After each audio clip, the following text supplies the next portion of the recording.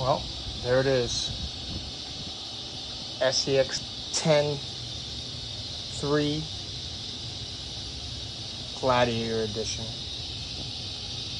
I've got a 1-1 and the Sting Gray, and that's why I decided to get this one. It would have been nicer if it was in Sting Gray, but we'll see what we can do. Hopefully they release a clear body that I can buy and find some way to get that paint combination. I also have the kit of the JLU I built for my wife, because she's we ordered her a 2021 JLU Sahara with the Eco Diesel, so that's gonna be hers. I'll post more vids when I get this thing up and running. Thanks for watching.